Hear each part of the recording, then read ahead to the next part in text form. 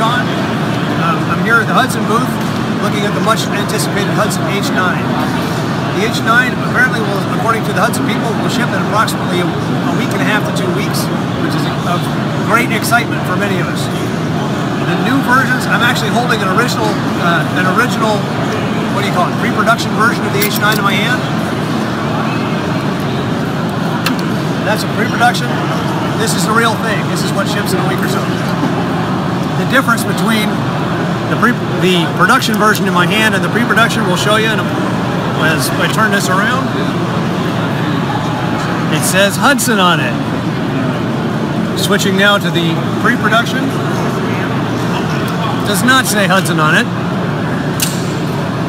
Other than that, we're talking about screw head sizes and 20 thousandths worth of length on the dust cover. Other than that, it's the same gun.